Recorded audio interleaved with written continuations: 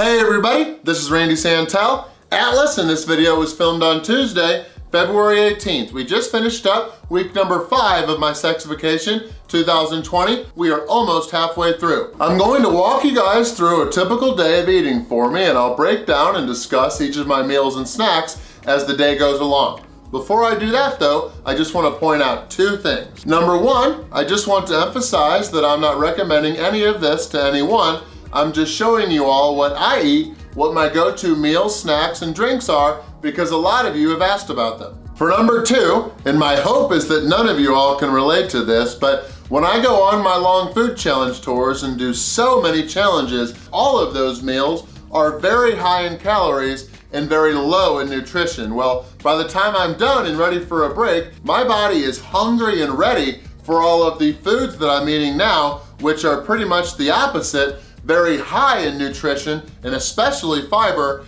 and lower in calories. All right, whenever I'm home, the first thing I do as soon as I wake up, I get my body jump started and ready to dominate the day by getting hydrated. I walk over to the fridge, I grab my apple cider vinegar with mother, I pour a 1-ounce shot into this shot glass, I dump it into this nice pint-sized 16-ounce glass of water, I drink it, and then I chase it with another 16-ounce glass of water. And I do that because they say there's a lot of similar benefits with drinking an ounce of apple cider vinegar with mother as there is with drinking lemon water. I think a lot of the stuff they say, I think half of it is true and very positive. I think the other half is just a bunch of sales crap, but either way, there's no real harm in it, and more importantly, it kind of gives me an understanding that, hey, I'm actually home, there's gonna be some structure to my day, let's dominate, it's gonna be a good one. After drinking all that, I make a 4-pot of coffee. Right now I'm drinking Folgers, but really it just kind of depends on what's on sale at the time that I go to buy it. But I'll drink my coffee for a couple hours while I work on the computer, and then once I've been sitting there long enough, it's time for a break, then I cook a big breakfast. All of the ingredients right here are the components that go into the big breakfast bowl that I tend to have the mornings after I lift, which is like 3 or 4 times per week. I need my protein, so whenever I make this big concoction, I take 4 whole eggs, I put them in this microwavable dish, scramble them, and while they are cooking, I do everything else. I have a full can of beans. I try to get all the different varieties that I can available at the store just so I can keep things switched up. I get no salt added whenever possible, but either way, I still rinse the beans completely. I also cut a full green pepper in half, take out all the seeds, and then I also rinse 3 or 4, 5 jalapenos, depending on size. I chop the jalapenos up to sprinkle those on top, but I'll take the scrambled eggs and the beans, I'll pack them into the halves of the green pepper just to make things easier to eat, and then I just spoon or fork the rest. But on top of all that, I have some crushed red pepper for flavoring, and then I also sprinkle on some delicious and spicy sriracha sauce. But Arthur is showing you guys a photo of the finished product, and yes, it is just as delicious as it looks. For some substitutions, just in case, if I don't have any green pepper, I will use a full can of rinsed sliced carrots, and if I do have some shredded cheese at the house, I'll sprinkle that on top, and I'll even microwave the bowl to melt the cheese, and All of the ingredients right here make up the breakfast that I have on the other days, especially on the mornings after my very long rides. We've got lots of carbs here, we've got antioxidants between all these berries, and then between the 3 of these items, all kinds of fiber. I combine 1 full cup of oatmeal in addition to 1 full cup of wheat bran. I get this off of Amazon because it's not available in many stores. You may not have heard of wheat bran before, and really it kind of looks like the stuff you spread on the bottom of hamster cages, but it's really just straight fiber. In 1/4 of a cup, there's 7 grams of insoluble fiber, and so I mix the 2 of these with a whole bunch of water, and then on top of that, once cooked, I sprinkle on 2 good-sized scoops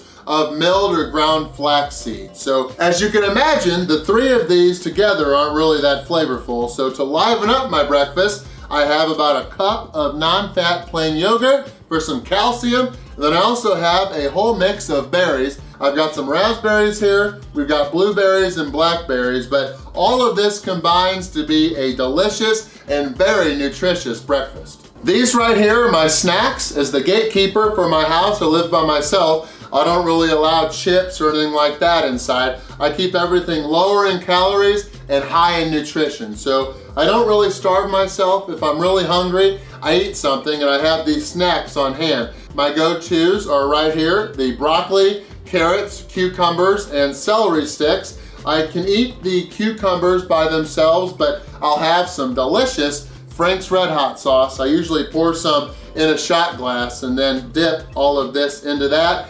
I have some fruit.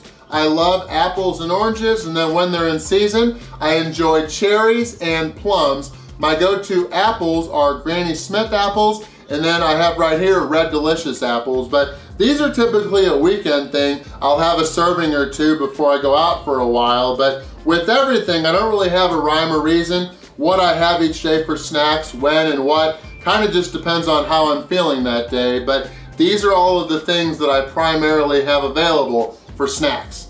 These two sets of components right here make up my other big meal of the day. I do some form of exercise every single night. I will either ride my bike, Stacy, for a few hours by itself, or I will lift and ride my bike, or I will walk for an hour and a half, and I'll lift. On the days I need more carbs, where I know I'm gonna ride for a while, I go over here. I have 1 full cup of instant brown rice mixed with, I just went to the store, so I have a whole bunch of steamable vegetables, but I've got cut leaf spinach, we've got broccoli cuts, and then we got cut green beans. So I'll mix these two with a full can of rinsed mackerel for the higher carb with protein meal. On the days where I'm just walking and lifting, I know I don't need as many carbs, this is where I actually meal prep. I cook 6 of these trays at a time. Each of these trays has 1 full pound of mixed vegetables, and then I have a good sized serving of whatever canned stuff I can find on sale. I usually either go with chicken, turkey, salmon, or mackerel, whatever is available. I do rinse the meat in the can as well, but these trays of food by themselves aren't all that flavorful, so I spiffy these up by adding some pickled jalapenos and then some salsa. Right now I've got some hot, chunky salsa, so that'll be great. When I am hungry and I want some extra food without all the calories, I add in one of these steamable rice veggie packets. This one happens to be cauliflower. Now let's talk about my evening pre, during, and post-workout beverages and foods. The only thing I ever have pre is right here. If I need an extra pep in my step, I'll have some instant coffee. I have an electric kettle to heat the water, which I also use for the oatmeal, but I'll make some coffee and that usually helps a lot. During all my spinning workouts on Stacy, no matter how long, I make sure to stay very hydrated by drinking plenty of water. During the longer rides that are more than an hour and a half, I make sure to have some Gatorade that I get from the local neighborhood market for just $1. I drink one of these during the first hour, hour and a half, because it's got electrolytes and some sugar too, to help make sure that I stay strong during the last leg of the workout. On most of the nights where I take off from spinning and just walk and lift, I have a protein shake which consists of these 3 ingredients. I start with a cup to a cup and a half of plain unsweetened almond milk, and then I mix in 1 to 2 cups of 100% whey protein powder, and then I also add in a scoop of ground chia seed, which I add in for some more fiber and extra nutrients too. On the nights where I don't feel like doing all this, I have just like a half a cup to a cup of cottage cheese. On the nights where I lift and ride, I'll have a protein shake in addition to what I'm about to talk about. If I just ride, sometimes I will have a cup of yogurt or a cup of cottage cheese, but I always have some carbs since I need them after I ride, even when I do have the Gatorade. But my first choice, I love kiwi and I love strawberries, so I'll have these after a ride. If I don't have either of these available, I usually go with an orange. I always have those. If I'm just jacked up from the ride, I know I won't be able to sleep anytime soon, and I'm hungry, I usually try to cook something just to calm myself down. I don't want all the calories before I go to bed. That's just my personal choice, and if I do have them available, I love asparagus, so I'll grill some asparagus on the stove top and also sometimes add in some baby carrots as well. I begin each morning with a shot of apple cider vinegar in water, and I end each evening with 3 tablespoons of the Walmart Equate version of sugar-free Metamucil. This is all I have left from the last container I bought. I need to get some more. During this 12-week sexification break, I'm highly focused on making sure that my cholesterol and all my blood lipid levels are managed and kept in check. And from all the studies that I've read, the soluble fiber and Metamucil will help with that.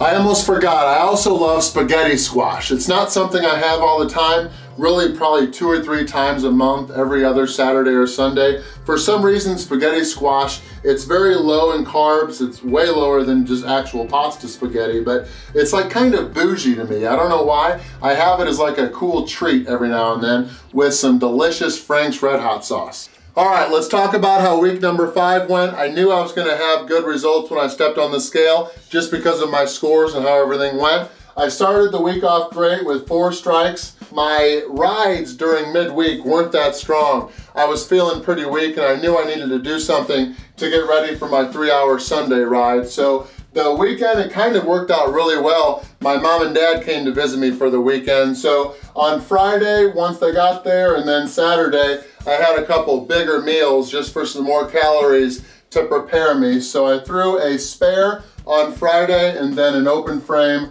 on Saturday. Had 2 meals out at restaurants, which was kind of intentional to get some carbs and stuff in me, but I dominated my 3-hour ride on Sunday, so I was really happy with how everything went. I did much better during that 3-hour ride than I did the previous week. So I stepped on the scale. Again, I was happy with what I saw. 345.1 pounds, so I was down 2.8 pounds from the 347.9 pounds that I was at after week number 4. For a total, after 5 weeks, I'm at a loss of 28.8 pounds. So I'm very happy about that for 2 reasons. Number 1, made some progress. Number 2, it was only 2.8 pounds. So that means I'm finally done with all the crazy water weight fluctuations. So I am feeling great, excited to dominate week number 6. All right, everybody, thanks for watching this video. I really appreciate it. And yes, I am aware that my diet is very boring during these 12 weeks, but my diet is super exciting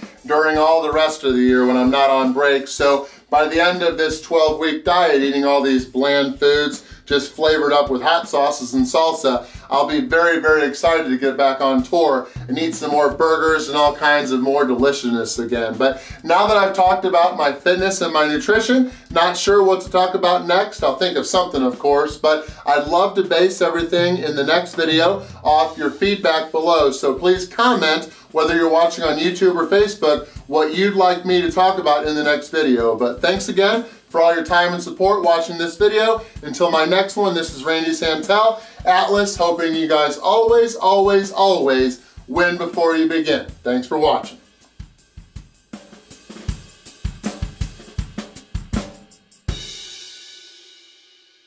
I have a cup of instant oatmeal. Cup of instant oatmeal. Cup of instant oatmeal. I did it again.